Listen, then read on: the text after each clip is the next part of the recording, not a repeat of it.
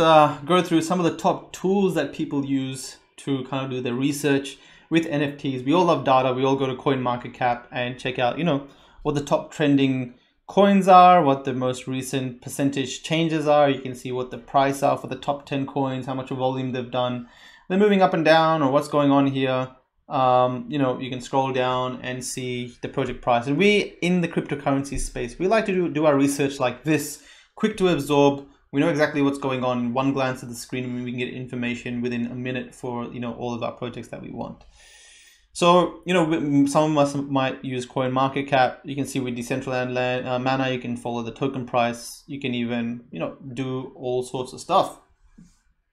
So a similar type of thing, but in the NFT space, it's a bit different, because not only do you want to follow the token price, but you want to follow the most recent sales of those specific NFTs.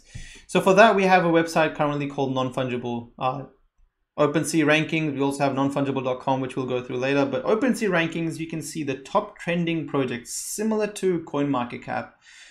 You can filter it by categories, domain names, virtual worlds. Virtual worlds, art, trading cards, or whatever you want. You can see how much 7-day change they've had, and you can kind of explore. And what I normally do is I go to OpenSea Rankings, I check out the 7-day change. If something spikes up, I'll take a look at it. Like Rareables has spiked up for a while. Super Rare, actually, it spiked up.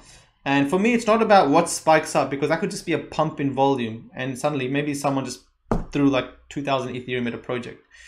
For me, it's a question of, will that sustain in the next 1 or 2 weeks, 3 weeks, 3 months, 6 months? Are they going to continue holding that top spot? So for me, that's important. I don't want like this big movement and then the back down. That's a kind of dangerous, volatile space period that we normally have for pre-sales. And for a lot of pre-sales, we see like a big spike in volume and a kind of disappearance because, it's just not doing well.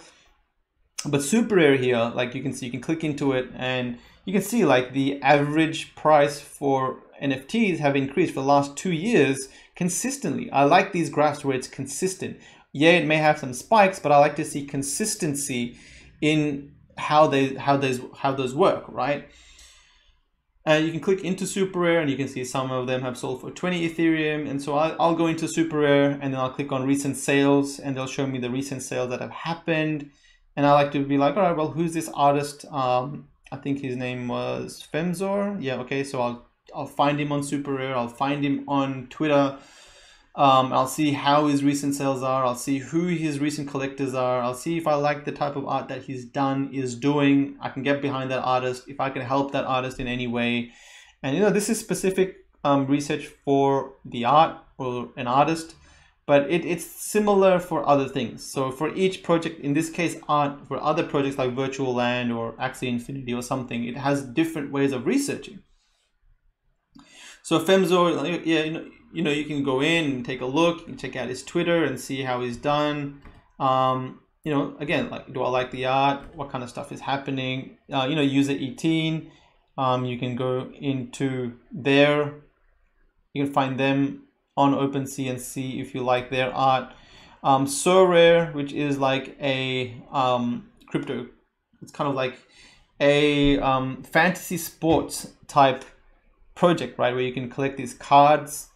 So you can see like what's happening here. It seems like every day or every week there seems to be like some massive, I think it's a reverse auction they're doing, is like every time they have like this new club, new cards, and people are collecting these fantasy sports cards that you can get and play those fantasy sports games with.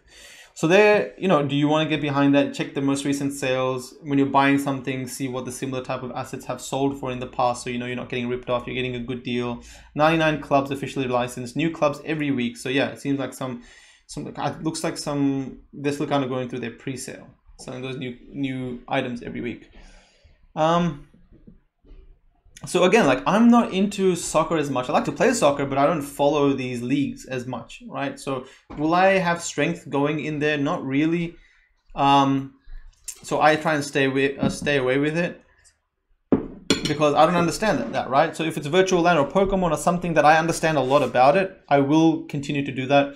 Rareable, it's suddenly spiked up, but it's half of this volume is like wash trading because Rareables pays people in Rari tokens for buying and selling. So a lot of users are wash trading. It's not really the fault of Rarible, but you got to keep aware of that. So the only way you know that is by researching, joining their discords as well.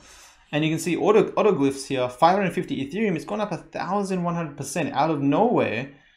You want to click into that and see what's going on there. Nonfungible.com is really good. You can go and search something like Decentraland land, and you can see the most recent lands that have sold, why they are selling for that much, how recent they've sold for, and you can go and look at the type of land. You can see some are connected to roads, some are close to districts.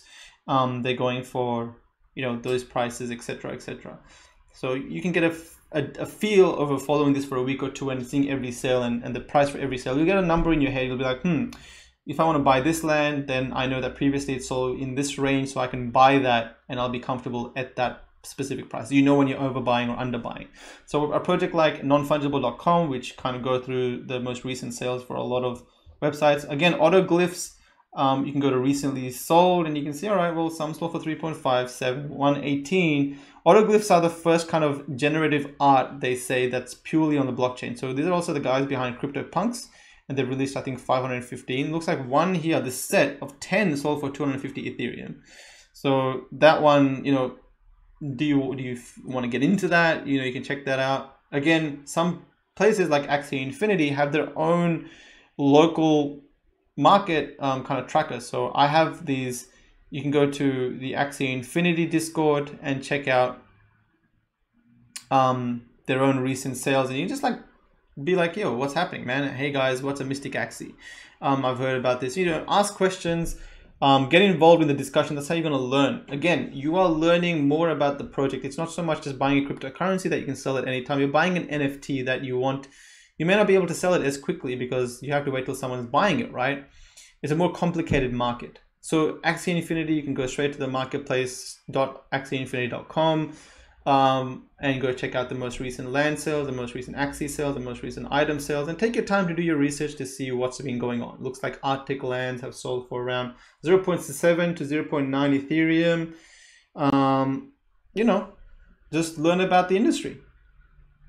Also, we have Gods Unchained here, where you can go in and take a look at each card. You can check out all time. Looks like this card's dropped pretty big in value. And I know that because they're having big issues at the moment with gas transactions and congestion, which I know they're going to fix. And I personally feel this is going to go back up pretty crazy.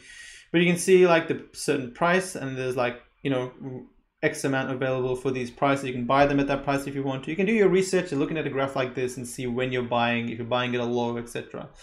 So, each project, so we went through 4 or 5 different projects. They have their own websites, either community or their own websites that give you information in terms of data about them. So this is Token Trove. If you want to do, this is a really good website for Decentraland or even CryptoVoxels, nftcryptonews.com/DCL. You can do asking price and it gives you a heat map of where the cheap lands are, something more pictorial. And as people come and build these sort of products, it gives you an idea of, how things work, and it makes the buying process easier for you. We're still a very new industry and people are still kind of growing these projects. So these are still kind of being built. You can also see, maybe you want to see how high people can build. And estates, as we know, the more you join together, the higher you can build. So something like this that shows you the build height will give you a really good indication as to how much value you're getting for your land.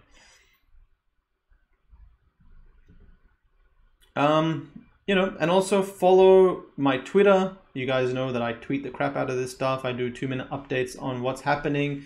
Your research is more about just following the market. So who do you want to be involved with? Also, I have a NFT Discord. It's called NFT Investors Hub, which, you can connect yourself to these bots, and these bots kind of ping us every time a sale is made. So every time a Gods Unchained legendary card is sold, or a name is sold, or a Decentraland land is sold, it tells us. And this way you can keep in the know of things.